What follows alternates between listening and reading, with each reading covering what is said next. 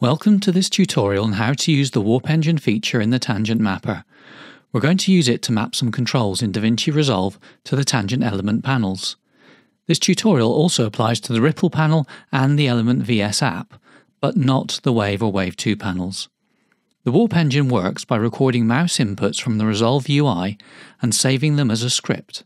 You can then map those scripts to physical controls on our panels.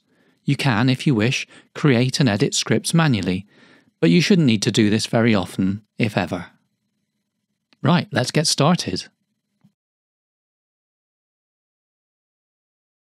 We'll start by enabling the Warp Engine in the Mapper.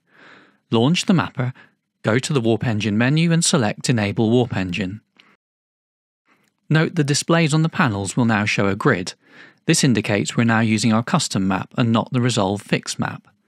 If we press the A and B buttons together on the TK panel, we switch back to the Resolve fixed mapping.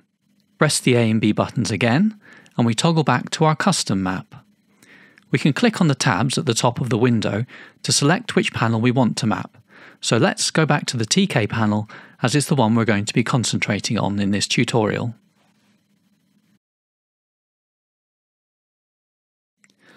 We're going to map the B button in the TK panel to open the primary colour wheels in Resolve. In the Mapper, click on the B button. This will open the control mapping window. Ignore the Mappings Apply To section and just leave it on current mode. You can also ignore the alternate mapping section. In the standard mapping section, click on No Mapping and select Warp. This will open the Warp Script Editor window. The left-hand area will show you all the warp scripts you've created.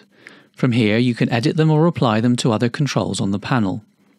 Click on the New button to create a new script and give the script a name. We're going to call it Wheels. The On Change section is where we record our script that we want to perform when we press the B button on the panel.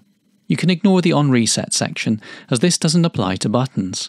We'll cover this one later when we map the trackerball. Click the Record button in the On Change area. The mapper disappears and we see Resolve with a red border around the screen. This indicates that you are in recording mode. Note if you have dual monitors, you can only record the main monitor with the red border around it. We also have a floating record window which we can move around. The Restart button allows you to restart the recording if you make a mistake, and the Finish button ends the recording. First, we'll click on the Color Workspace button, followed by Color Wheels button, and finally the Wheels button. Note that Resolve doesn't respond during the recording. Now click on the Finish button to end the recording. We're now back at the Mapper and the Warp Script Editor window. You'll see that the On Change section is filled in with the script we've just recorded. The last thing we need to do is click on Save and Select button.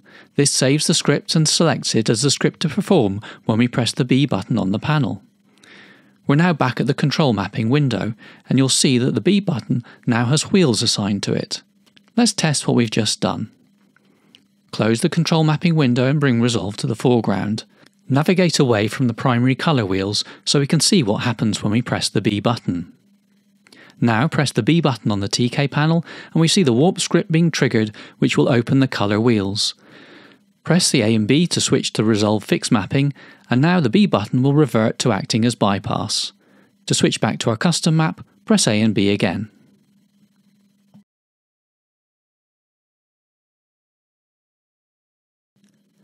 I'll now show you how to map the offset colour wheel to the right-hand ball on the TK panel. Make sure that the colour wheels are open in Resolve and bring the mapper to the foreground. Click on the right-hand red ball in the mapper to open the control mapping window. In the standard mapping section, click on No Combined Mapping, then Combined, and finally Trackable Warp. This will open the Warp Script Editor window. Click New to create a new script and give the script a name. We're going to call it Offset Ball.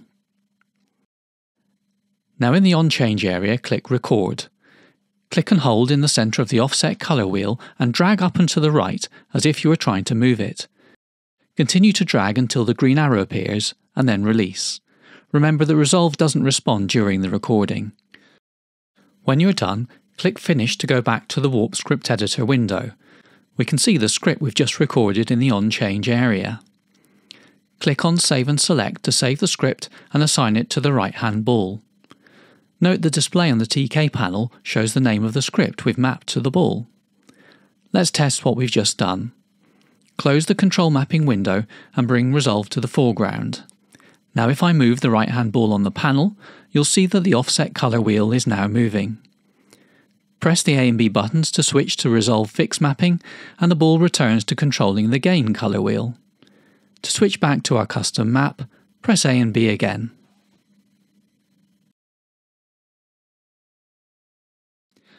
Now let's map the offset colour wheel reset to the ball's reset button on the TK panel. This is the dot button above the ball. Leave the colour wheels open in Resolve and bring the mapper to the foreground. Click on the right-hand red ball in the mapper to open the control mapping window. In the standard mapping section, click on Offset Ball to open the Warp Editor window. You'll see the offset ball script which we just recorded. This time, click on the Record button in the On Reset area, and we're back in recording mode again. Click on the Offset Colour Wheels Reset icon, and then finish the recording. You can now see the script we've just recorded in the On Reset area.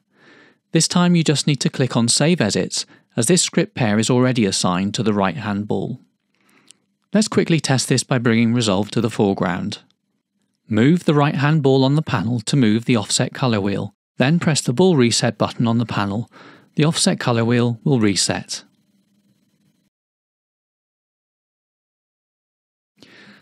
Now we'll map the offset master dial to the ring around the right-hand ball on the panel. Leave the colour wheels open in Resolve and bring the mapper to the foreground. This time, click on the top button below the right-hand ball in the mapper. This is for mapping the ring axis. The bottom two buttons are for individually mapping the X and Y axes of the ball, which we've already assigned with a combined mapping. In the control mapping window, in the standard mapping section, click on No Mapping and select Warp. In the Warp Script Editor window, create a new script called Offset Master. First, let's record the offset master dial being dragged. Click the On Change Record button. Click and drag the offset master dial to the right until the green arrow appears. Then click Finish. We can also add the reset while we're here. This will be mapped to the ring button above the ball on the TK panel. Click the On Reset Record button. Click the Offset Colour Wheel Reset icon, and then click Finish. Finally, click the Save and Select button. Now you can see that the ring is controlling the offset master dial, and the ring button resets the offset control.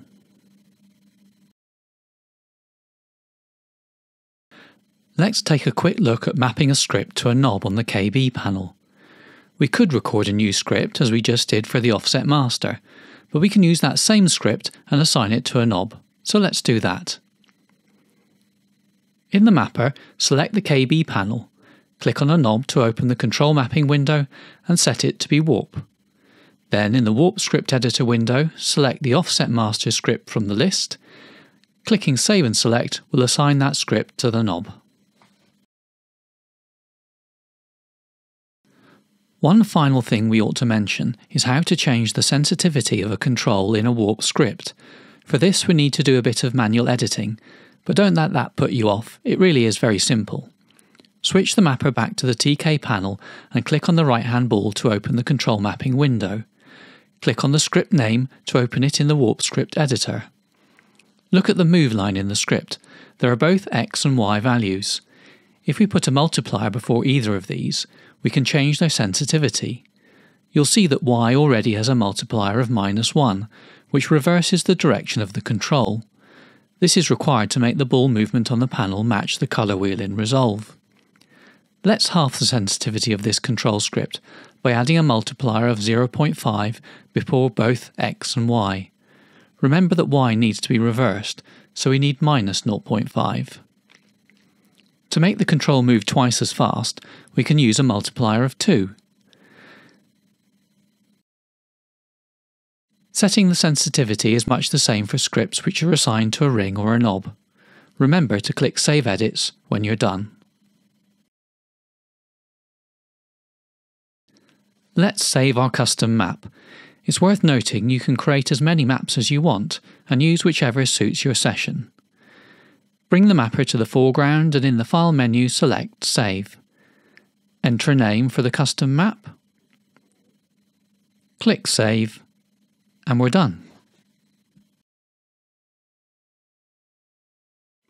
That ends this tutorial. It's worth pointing out that you don't need to leave the mapper running. Once you finish mapping your controls, you can just close it. For a complete understanding of all the things you can do, please read the Mapper Made Simple and the Warp Engine Made Simple guides. All the things we said to ignore in this video can be incredibly useful, especially if you need a complex mapping with different modes and multiple banks of controls. The guides explain all this and much more.